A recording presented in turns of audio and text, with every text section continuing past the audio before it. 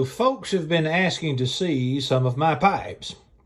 So I am going to start making some videos here about my pipes.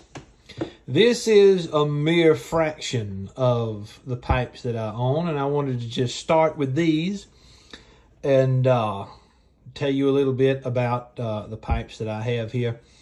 And so this is going to be part one of a series that shows you my pipe collection. I know that when I started smoking pipes, I was very much interested in the collection of other people. And so let's go through them. And I don't want this to be a very long video. I'll just show you the material as quickly as I can. Now, the first pipe we have here is a custom cob from Saywolf. I don't know whether he still does cobs or not, but he's on Instagram, or he was. I'm not on Instagram anymore. But it's a lovely smoking cob. Very, very wonderful. Saywolf 2021. There's always a place for cobs in my collection, as I hope there is in yours. Here is a Peterson 106 Christmas pipe. I think this is 2020. Yes. And it's got a wonderful sandblast on the grain there. A 106 Peterson 2020 Christmas pipe. I have pipes that I've got just because I like the way they look, or just because I was commemorating an occasion, or just was at a pipe show and really enjoyed the look of it. But here is the only Savinelli alligator that I have, a 310 KS. These are very strange looking pipes. They're okay, but the bird's eye on the top of that is very nice. They're okay. I don't smoke this very often. I think I've probably only smoked this pipe 2 or 3 times since I bought it 8-9 months ago. But it's a good little Savinelli. Another Savinelli. This is the Prince. I think it's a 316. Yeah, 316. It's a St. Nicholas pipe. It's wonderful. Again, just good rustication on that. It's lovely. Now, this pipe is one of significance. This is an Ardor that I bought the day our second son was born, this past May. Just a few weeks ago, actually. So it is an Ardor 2021. Just beautiful. Just beautiful. Look at the rustication on that. Gorgeous.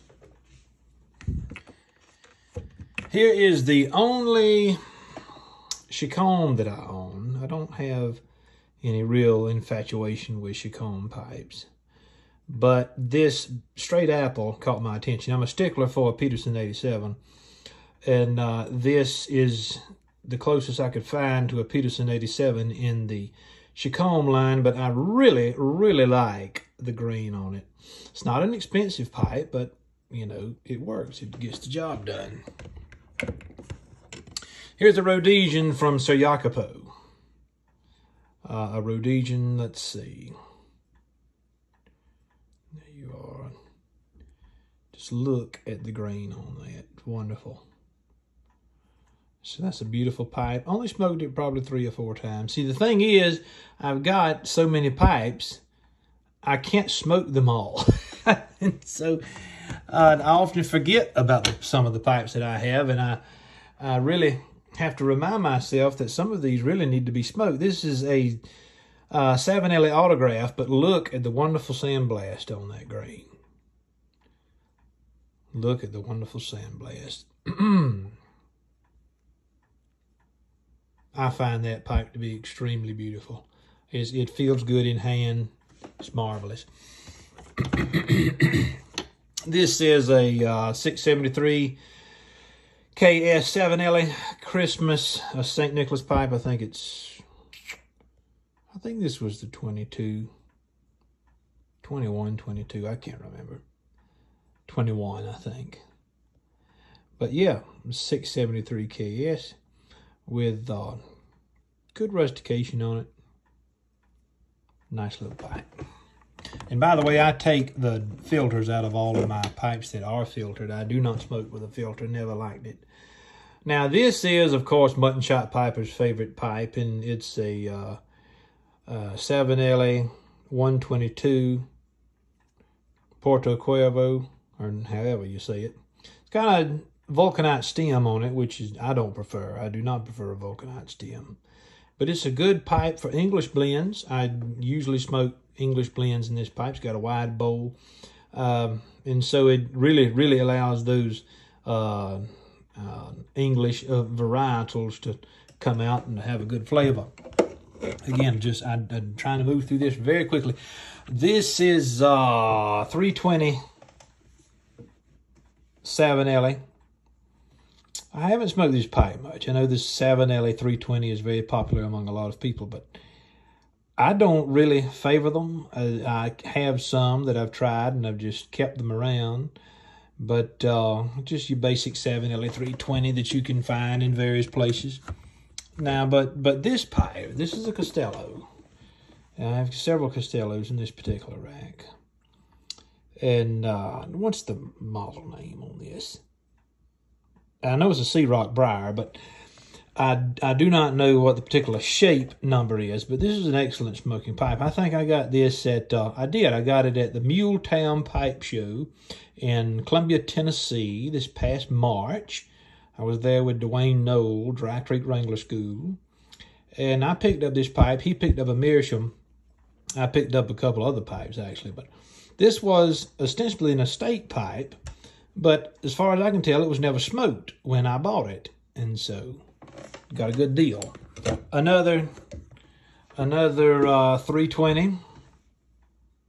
I have already forgotten what the Romalusite. Yes, I forgot what the finish was on this, but the 320. The first.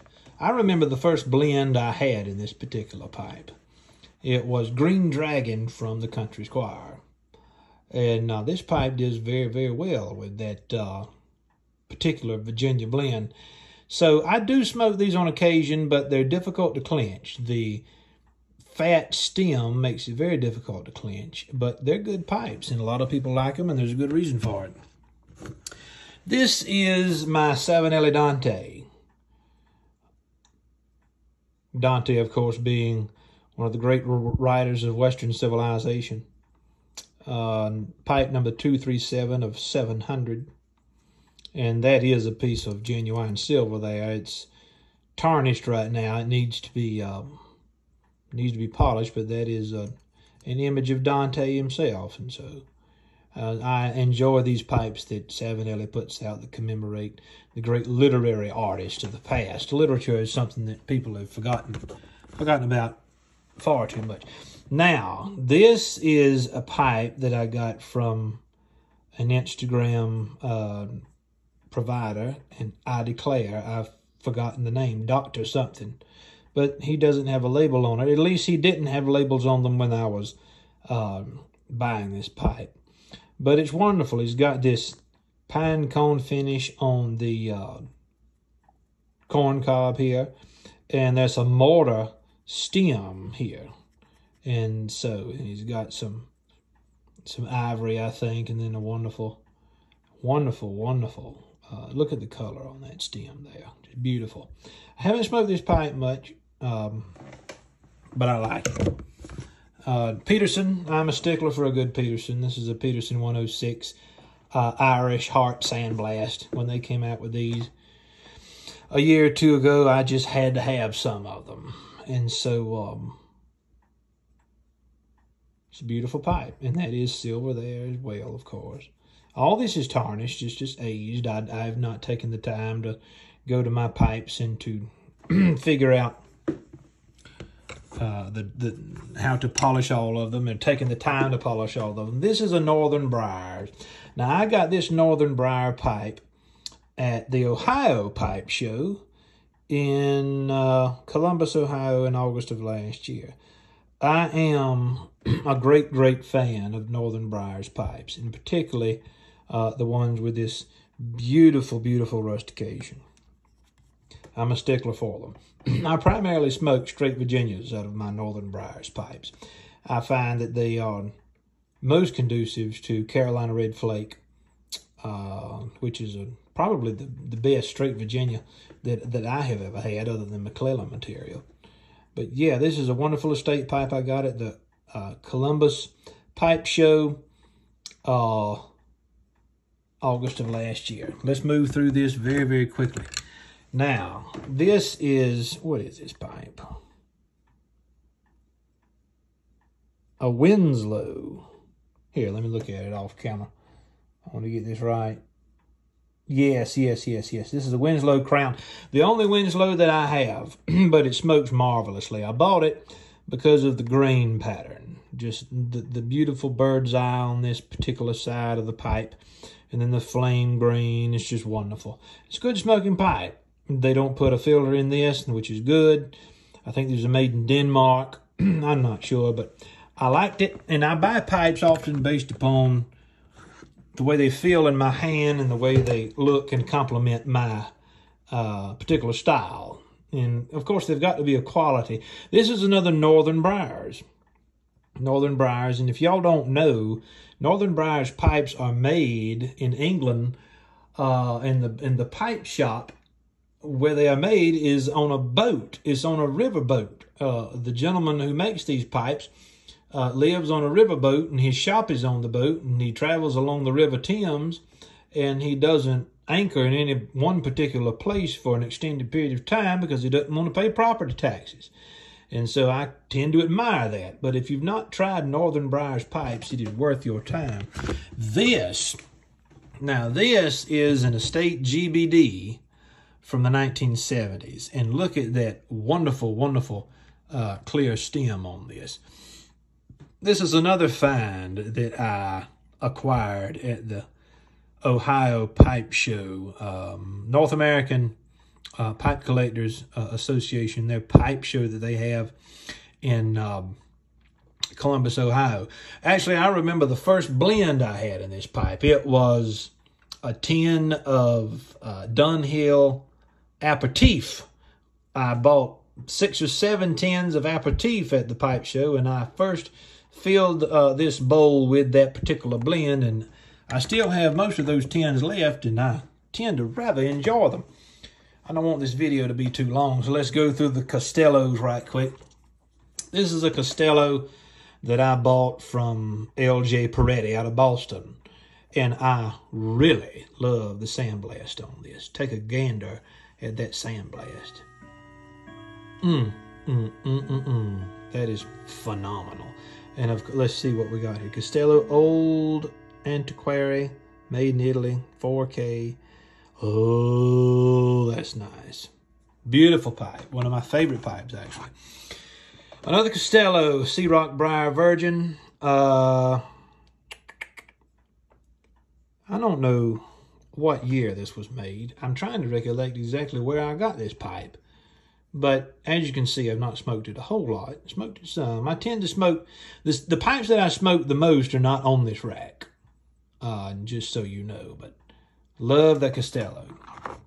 Another Castello. This is an estate pipe that I acquired. And I love it. If someone were to ask me what my favorite factory-made pipe would be, I would have to say Castello. Because, you know, Castello, even though most of them are handmade, it's still a factory pipe in every sense of the word. Another Castello, just look at it.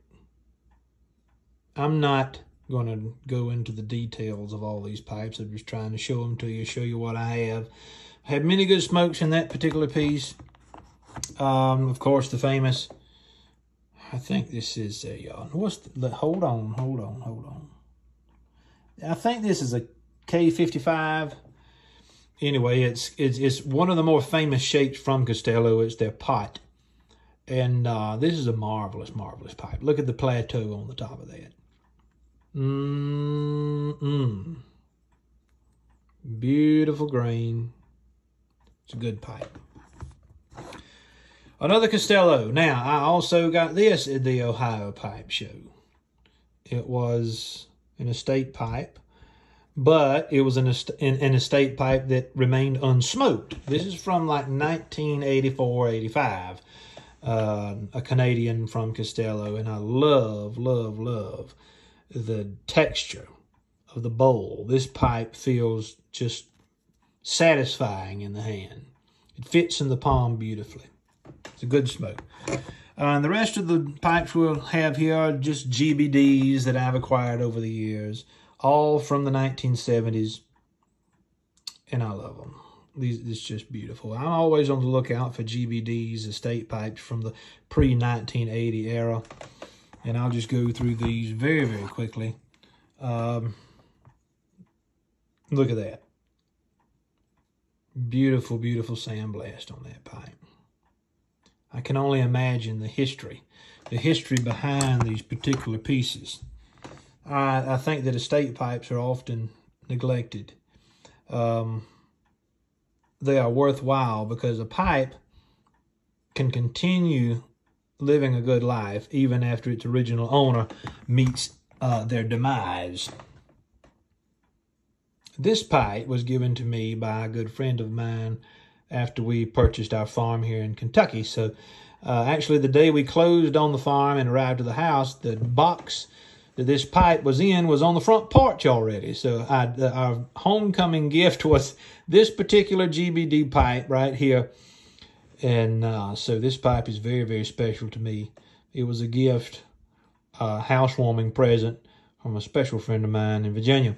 So, ladies and gentlemen, that is the first installment of my pipe collection, and that's a mere fraction of it. I will share more about these pipes in my collection in a different video, but I hope you enjoyed part 1. But until next time, this is Alan Harrelson with the Pipe Cottage. Thank y'all for stopping by.